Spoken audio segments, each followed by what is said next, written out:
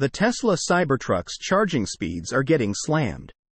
The Cyberbeast edition of the all-new Tesla Cybertruck, equipped with an 800-volt battery system, is promised to offer up to 320 miles of EPA range while fast charging at a maximum speed of 250 kilowatts. But over the holiday weekend, many early Cybertruck owners started posting on social media about the truck's real-world charging capabilities, with some saying it could take longer than expected to charge because speeds drop off dramatically as more range gets added on the plug.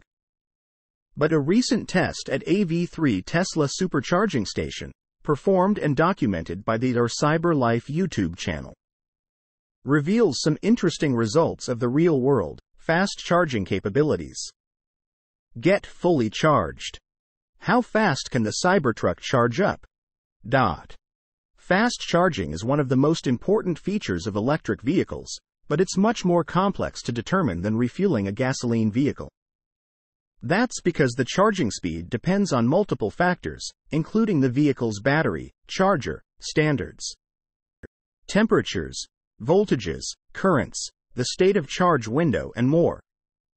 First of all, according to the manufacturer, the all-electric pickup should be able to recover up to 128 miles of range. About 40% points, within 15 minutes 136 miles in the case of the AWD version with 340 miles of range. That's not bad, but also not the best charging rate on the market. Our Cyberlife's video presents a charging session from 14% up to 90% state of charge society at a typical V3 supercharging stall, which is usually limited to roughly 250 kilowatts and 500 volts. The Cybertruck's battery has been preconditioned for 20 minutes while driving to the supercharger, so its temperature should be in the optimum range for the task. The author of the test points out that the site was rather crowded at the supercharger, so it is possible I was not getting the full speeds possible. Now, let's look at the results with our Cyberlife's charts. Results within specs. As we can see in the video, the Tesla Cybertruck supercharging exceeded the peak charging power of 250 kilowatts, reaching about 255 kilowatts at the beginning. Then the charging power began slowing down, which is typical for Tesla EVs. But then the power appears to be fading faster than is usually the case with Tesla's cars, reaching about 150 kilowatts at 40% society, about 100 kilowatts at 60% SOC, and about 80 kilowatts at 80% society, ending at about 61 kilowatts at 90% society. The relatively short period at about 250 kilowatts suggests that there is room for improvement here.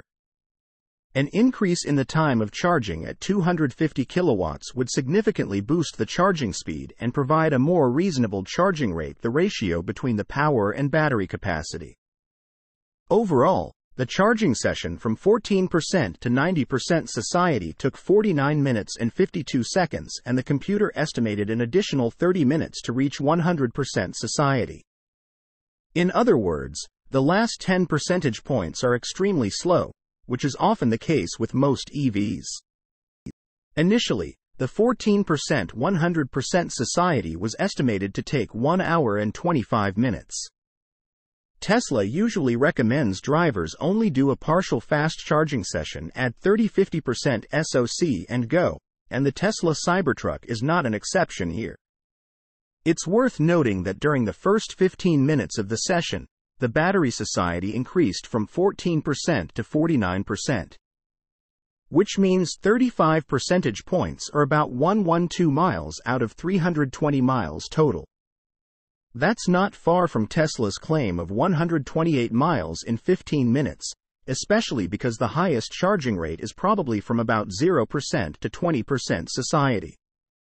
During the session, the car received 93 kilowatt-hours of energy, which compared to the estimated 123 kilowatt-hours Tesla Cybertruck battery. There is no official number, would be over 75% of the capacity. And here is another look at the charging power, this time versus time. Tesla Cybertruck versus other pickups. But let's take a look at the fast charging capabilities of other all-electric pickups. The Ford F-150 Lightning extended range, according to specs, can accept about 150 kilowatts and recharge from 15 to 80% SOC in 41 minutes, adding up to 54 miles of range in 10 minutes. The Rivian R1T, the original quad-motor version, was rated at up to 210 kilowatts and is capable of replenishing up to 140 miles of range in 20 minutes. And the Lordstown Endurance we know, its DOA, was promised to get 150 kilowatts and recharge from 20 to 80% SOC in 45 minutes. Finally, the newest all-electric pickup, the Chevrolet Silverado EV, is expected to add about 100 miles of range in 10 minutes. So it should be the best of all models on the market in this metric. Other than that, the Tesla Cybertruck, with its potential 128 miles in 15 minutes, does not seem to be worse than the competition. We also should be cautious with comparing it to electric cars, scaling expectations in line with battery capacity, because the application is a bit different. The time will tell whether the electric pickups will be able to match electric cars' charging rates. Early conclusions. This initial, single test is not enough to draw some final conclusions about the Cybertruck's fast charging capabilities. But it does give us an important, first look at what we are talking about in the case of the V3 superchargers. Over the past few days, we've seen a lot of negative comments indicating that the Cybertruck's supercharging speed is weaker than expected. However, we must admit that while it's not a beast compared to some of the other models, it appears to be within specs and has the potential to improve in the future. First of all, in the past it was often reported that Tesla limited the initial performance of its products. That includes the supercharger's power, the car's usable battery capacity or charging power, or even acceleration. The numbers later improved with over-the-air software updates, once Tesla decided that it was safe to do so or wanted the marketing advantage.